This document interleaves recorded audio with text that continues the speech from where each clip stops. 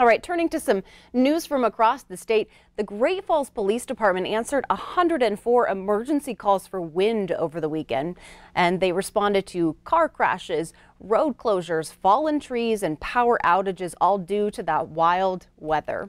MTN's Lindsay Hyatt brings us the latest. The first windstorm of the new year was one of historic proportions, bringing down vehicles, power lines, and trees. Great Falls resident Rocco Hausman was at his own house repairing his wind-damaged roof when a tree fell outside of his family home.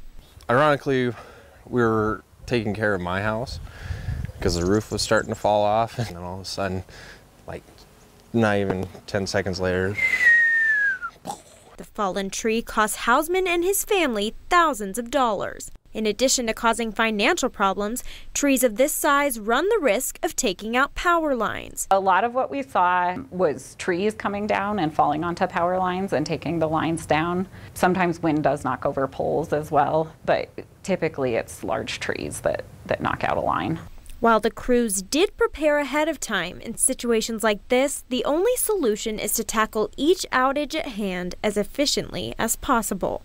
The challenge this time was really just how widespread it was. There were so many outages in so many different areas, just really extensive damage. It's just hard to stay on top of it. Anytime we respond to a big weather event like this, we're going to learn some lessons from it and just kind of be better prepared for next time.